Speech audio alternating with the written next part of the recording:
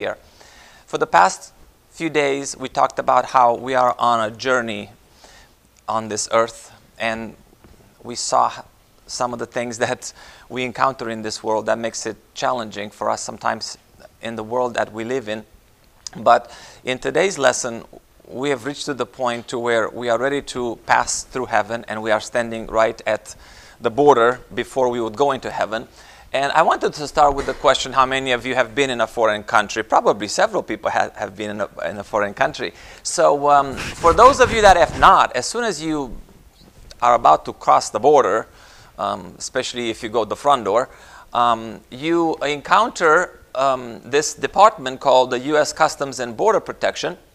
And in order to get back in the country, you have to go through customs, and customs has a very specific job. They are not to let in the country things that shouldn't be in the country, and they, like for instance, this is a bunch of watches, supposed to be Rolex, but they're probably fake.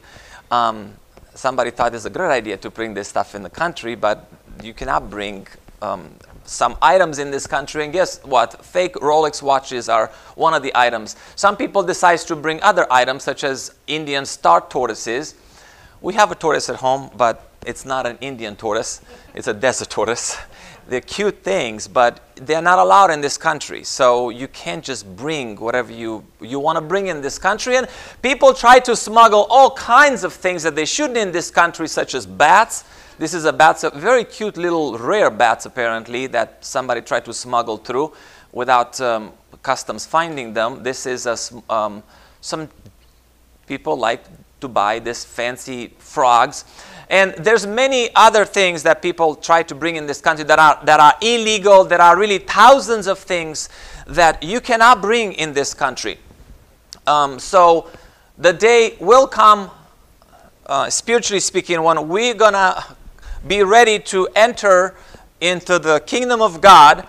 And certainly we know that there are certain things you cannot bring with you in heaven. So the Bible tells us there are a few things that we cannot take with us in heaven. So today, for the time that I have left, we're going to talk about 3 things that you can't bring with you in heaven. And those 3 things, we're going to go one by one. But the first one is your sins. And we're going to expand on that a bit. The fact that if you have sins, you cannot go into heaven with sins. And everybody will say, yep, we agree. The second one is that you can't bring in somebody else's sins. And we'll see how we're going to cover that. And the third one is that you cannot bring other people in heaven against their will. People have got to want to go to heaven on their own. So the first one is that our own sin we cannot bring into heaven. And a passage in Isaiah says, your iniquities have made a separation between you and your God, and your sins have hidden his face from you, so he does not hear. We've known, if you've been in the church for a while, you've been studying the Bible for a while, you know that sin is in between you and God, and you cannot be joined to God. There's no place in heaven for hell. If you have sin in your life, it will not be allowed in heaven, because sin is not compatible with heaven. Sin will not be allowed to be in heaven. So in order for us to be able to come into God's presence, our sin needs to be removed. 1 John chapter 1 verse 7, we read that if we walk in the light as he is in the light, we have fellowship with one another. And the blood of Jesus Christ, his son, cleanses us from all sins. So the blood of Jesus makes us acceptable in God's sight, as it's only through the blood of Christ that we can have access into the kingdom of heaven. Many people, unfortunately, don't want to give up their sins. They like their sins. They like their adultery. They like their cheating. They like their stealing and their lying. And so many times they believe they can hide those sins away so that maybe God won't see them. And when it comes to U.S. Customs, there are people who know that there's certain things you're not supposed to bring in the country. They bring them anyway. Sometimes they get caught. Sometimes they don't, I guess. But What are you supposed to do with those forbidden things if they want to bring them in the country? They hide them, right? They try to hide them.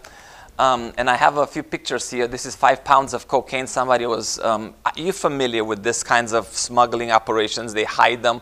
And sometimes they pass them through, sometimes they don't. It's just mind-boggling. And it's very sad that our southern border is so porous that there's so much smuggling is happening. And when you hear about the oldest story with the fentanyl and how much things that shouldn't be in this country, it's very sad. I had to go through a medical procedure a couple of weeks ago, and they gave me fentanyl, of all things, to put me under. And very little bit of fentanyl. And I was out for like 2 days. I don't know how those people take those for fun.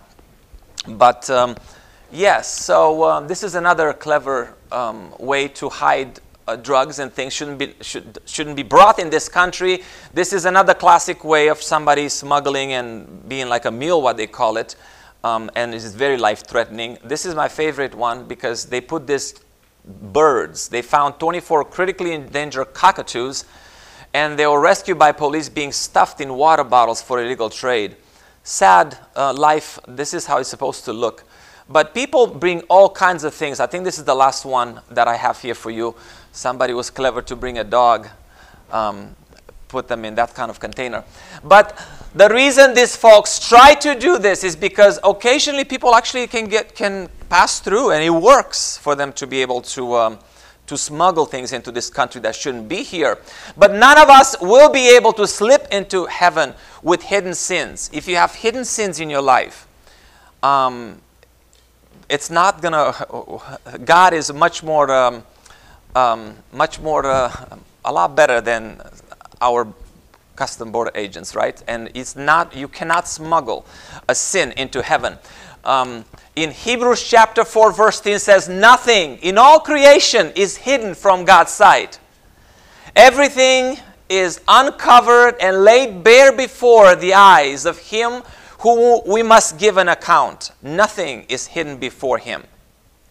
Another passage, it says that God knows not just the thoughts, but the intent of the thoughts. Like before we even think something, He knows what we're thinking before we even are starting to put those thoughts together. So we can't really hide any sins from God because He knows everything about us. God knows every thought, every word, every action that you've ever taken, every word you've ever said. So there's no hiding from God when it comes to your sins. Achan, if you remember him, he tried to be smart and hide some things that he stole from a battlefield, and things didn't go too well for him. Nobody saw that he stole some things he shouldn't have. Nobody, not even Joshua, knew what was happening. But then God revealed to Joshua that there's sin in the camp. And we know what happened with him. In verse 21 there, he says at the end what he confesses when his lots came on him. He says, when I saw among the spoils a beautiful Babylonian garment, 200 shekels of silver, and a wedge of gold weighing 50 shekels, I coveted and I took them and I hid them. And he thought, for sure, nobody will know. It's my sin. It's just between me and nobody. Maybe even didn't think maybe even God knew. So one thing we learn from this is that we cannot hide sin from God. So, and this is an encouragement that I have for you today, to really meditate, pray on this, and to see whatever hidden sin you have that maybe you think only you know about, or maybe just if you and God knows about, somehow it's going to be okay. That we ought to cut all sin, including hidden sin, from our life, because sin is, regardless if it's hidden, if you think only you know about it, it will prevent us from going to heaven. Hebrews chapter 3 verse 13 says, nothing in all creation is hidden from God's sight. Everything is uncovered and laid bare before the eyes of whom, to whom we must give an account to. Nothing in all creation is hidden from Him. And I don't know how God just knows. God knows everything. And it's just, we should just know that God sees everything. There is a vision that John has in the book of Revelation. with the wheel, if you remember, that had eyes on all sides, and it just had this vision of there's the eyes of God which are everywhere. There's no way in which you can turn to somehow escape the eyes of God. So just think about that. So God wants to help us, however, remove those sins. God has no pleasure in allowing that sin to persist in our life and then losing our souls over it. So God intends for our sins that we confront those sins, we deal with those sins, and we remove those sins from us. In John chapter 1, God there reassures us that if we confess our sins, He's faithful and just to forgive us of our sins and to cleanse us from all unrighteousness. So yes, we all sin, but it doesn't end there, because God is willing to forgive us. It's willing to take that sin away. And that's really why He gave His Son, for that to occur. So, as I mentioned, the good news is that the closer we walk with God, the fewer sins we'll have in our lives. You know, it doesn't apply all the time. Sometimes it's not the case, but as a principle, it's true. The longer you walk with God, the longer that you spend time with God, the less one person should sin. Every Christian falls down in their faith once in a while, but as I mentioned, the longer we walk with Christ, the less often we fall down. And I have an example of someone learning how to skate. Anybody knows how to skate here? I used to skate when I was younger and a lot more foolish, and I fell so many times. And then I said, okay, I'm not going to even do this. And if it wasn't a fall, it's just so very strenuous type of sport. It's not an easy sport. But when you first learn how to skate, you fall a lot, don't you? Right? I took my kids skating a year or two ago, and they were falling down. They thought they were so good, and they were on the ice all the time. And I was just so careful, because I know how bad it hurts when you fall on ice. So, so when we first learn how to skate, you fall down a lot. But then if you watch a professional skater, they don't fall down a lot too, although they've had their share of falling down. And if you can imagine sometimes all the things they do in the air and they still don't fall. You may ask yourself, how can they skate like that? And that's because they skate so much that they pretty much constantly, walking to them is being on skates. And it becomes as natural as breathing for them to be on skates. And the same thing with us. If we are so comfortable to be the kind of Christian that we ought to be before God, after a while it gets easier to not fall, to not sin before God. So, as I mentioned, it's the same way, even with the most seasoned Christians, sometimes they fall down once in a while, but they fall down less often than when they first became Christians, right? And that is just the fact of life. And every step of the way, God is working in their lives to trim more and more sin from their life. So the more you stay in the faith, the more zeal you have for God, the more sin is being trimmed for your life. And as you go through life, as you approach closer and closer of the time when it's ready for you to go to heaven, your sin should become smaller and smaller and smaller and smaller, and you should become better and better at mastering temptations and all kinds of vices, that you don't fall for sin so much, right? So our sin, as I mentioned, that is one thing you cannot bring into heaven. The second thing we can bring into heaven is the sins of others. And you may say, well, how in the world can you carry the sins of others in heaven? And there is a way. You can carry the sins of others into heaven, and that is the sins of others when you don't forgive them. In Matthew chapter 6, Jesus there says, if you do not forgive men their trespasses, neither your Father will forgive your trespasses. So it's not that we don't like the idea of forgiveness.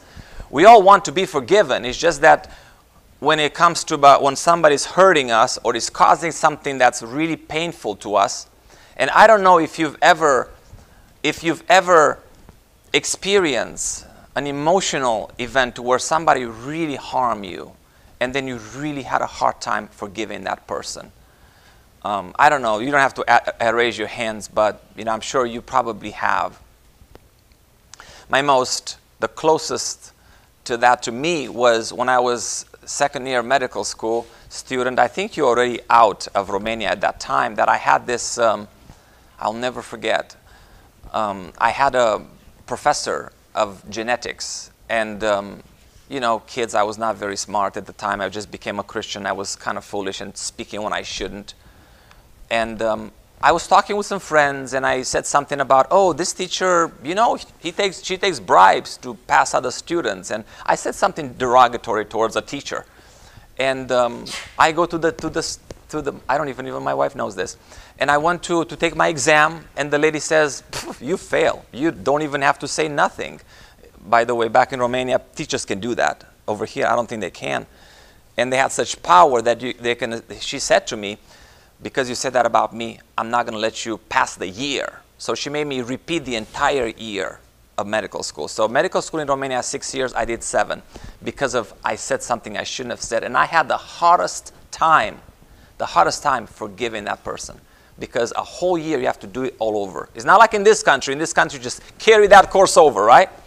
So I don't know, maybe you had an experience like that you had a really hard time to forgive others, and you look forward to just that person really suffering for what they did to you. And that is just a little thing. Could be even a greater sin of somebody harming your family, for instance. And it's very hard.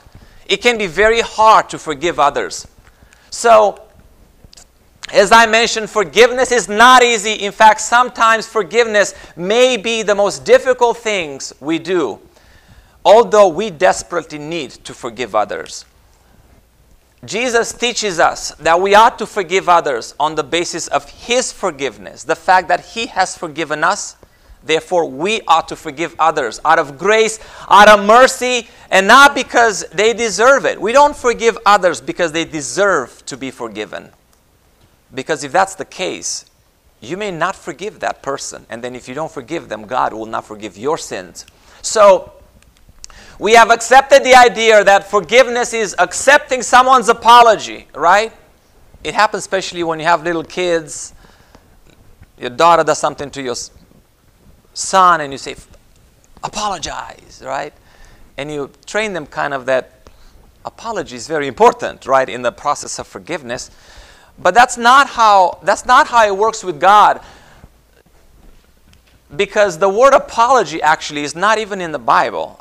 I don't know if anybody can find it, but I cannot find it. The word apology is not in the Bible. The idea of apologizing to somebody, it's not in the Bible. Apologizing is not a part of the forgiving process. It's not a condition of forgiving someone.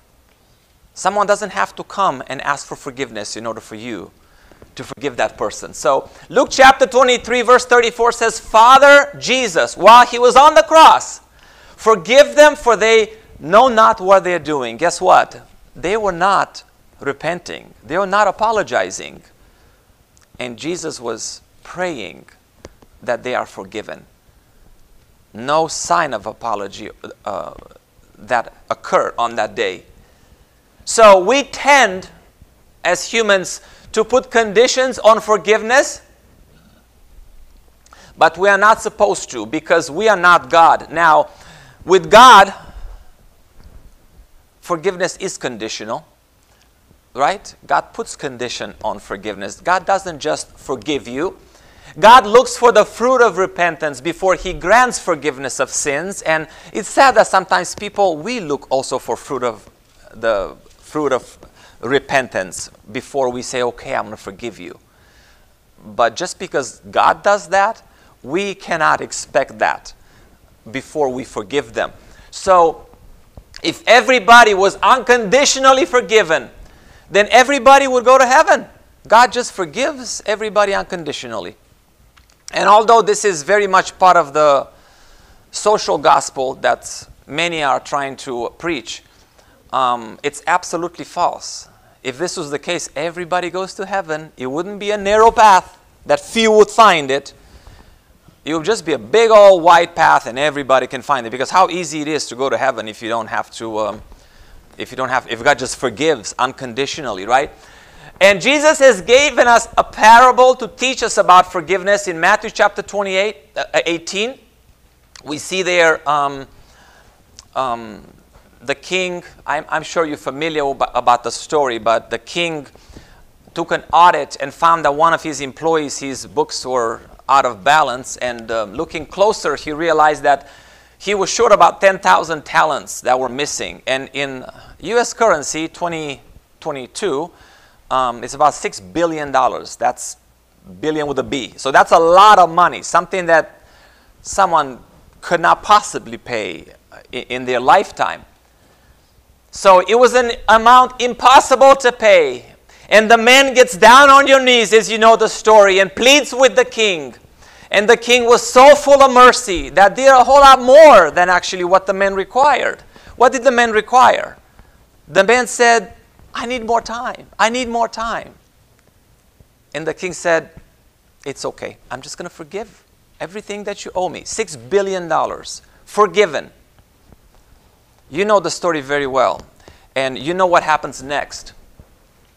Because this is a picture of what God has done for you. You have a debt of sin so large that you can never pay. That's why Jesus gave such staggering, such astronomical amount of $5 billion. Unless you are Jeff Bezos, I guess, or you cannot repay that, right? So you can't be good enough, rich enough, religious enough, smart enough to really come up with that kind of debt. So your sin debt, if you want to call it so, is so huge that there's no way you can pay God. And in actuality, even if you have one sin, that is enough for you to be condemned to eternal damnation. Because you cannot, on your own, remove that sin if it wasn't for Jesus. So the king here represents God, who made a plan to have your sins paid, covered, when he sent Jesus to the cross. But that's not the whole story, because we have here the hypocrisy of forgiveness. Because you know what happened? That servant that was just forgiven, he goes on his way. I imagine he was happy, should have been happy, and bumps into one of his servants that owe him 100 denarii. 2020 U.S. currency, $10,000. Still a little no pocket change, but big difference, right? And what happens is that he wants to collect his outstanding debt, threatens the man, I'm going to put you in jail. And the man says the same, please give me more time. He says, nope, no more time. And he tosses him in jail. And what happens next is that those that knew him could not believe that this would be happening, that he would do such a thing when he himself was forgiven of such large amount of money. And of course the king finds out, and you know what he says? How could you? How dare you do this? What I've done for you, and you did not have the mercy to forgive your fellow servant the amount, so much smaller amount. So the lesson for this is that God has forgiven you. This is not about them now. This is about you and me. That God has forgiven me and you so much. A debt that we could never pay back. So how dare we? How dare you? How dare me? How dare I not forgive someone who has sinned against me? That's something that God does not understand. So it doesn't matter what they have done against you. It's nothing in comparison to what you've done against God, and in comparison with what God has done for you, right? Giving His Son for you. So God's forgiveness has given you a home in heaven, has kept you from eternal torment. And how can you not forgive someone a measly earthly offense of $10,000 when God, spiritually speaking, has forgiven you $6 billion worth of sin? And that's just a figure of speech, just to really point out of how much God has forgiven us. So you see, it's for this reason that God says you have to forgive. your fellow man when he sins against you. So forgiveness is not an option. It's not just a good idea. It's not a suggestion. It's a commandment of God that we ought to obey. If somebody sins against you, you ought to forgive them and move out of the way, and don't let that be a burden for you. Because if you carry that into heaven, you're going to be prevented from going to heaven if you try to bring somebody else's sin with you when you try to enter heaven. So, as I mentioned, when it comes to the basis of forgiving others, we are not to forgive others on the basis of whether or not they deserve it, whether or not they are worthy, whether or not they have apologized. None of that matters. Forgiveness is based on the fact that God has forgiven you. I mean, it's such a simple concept, but God has forgiven you, therefore you forgive others. No conditions. You're not God to put conditions. Because you see, you are just a human being just like me. I sin, you sin, we're in a different class. And you're not God. God can say, I expect something from you first. But we cannot do that to each other. And oftentimes, it can be that you have a brother that sins another brother against another brother. Or it may not even be a Christian that sins against you and you don't forgive them. It's possible that that person moves on, you hold that grudge, and then years later, maybe that person repents. Maybe that person asks God to forgive and moves on, and that person is forgiven, and then here you are holding on to that sin of that person that will prevent you to going to heaven. So you remember Stephen, right? So he didn't have a very warm, fuzzy feeling towards those people that were stoning him. But he made a choice. He made a decision to forgive. In Acts chapter 7, when he was stoned, it says there that then, falling on his knees, he cried out loud, with a loud voice, says, Lord, do not hold this sin against them. And having said this, he fell asleep. So even Stephen, as he was being killed, right, stoned of all deaths, he said, don't hold this against them. Jesus Christ, as they were killing him, don't hold this sin against him. Then how could we hold sin against anybody? Against anybody. I have a quote by this gentleman. His name is Louis Meads. He says, to forgive is to set a prisoner free and discover that that prisoner was you. You are the prisoner. You are the prisoner that is caged when you don't forgive somebody. You are the first person that is going to hurt because you're not forgiving. And you can see it sometimes. I have a good friend of mine. He's gone through some trauma in his life, and so often when I meet with him, I talk with him, so often he tells me about this event that happened with some people that have harmed him and how upset and how mad he is. This happened 10 years ago. And I try to tell him, you have to let it go. And when you forgive, that's what's going to cut that cord, and then you can be free again. Because if you're not, it just keeps you down. It just keeps you caged because you choose not to forgive. So other people's sins, your sins will keep you away at customs. Other people's sins will keep you away. And number 3 is that things we can bring to heaven. So you can bring to heaven your sins, other people's sins, and you cannot bring to heaven other people.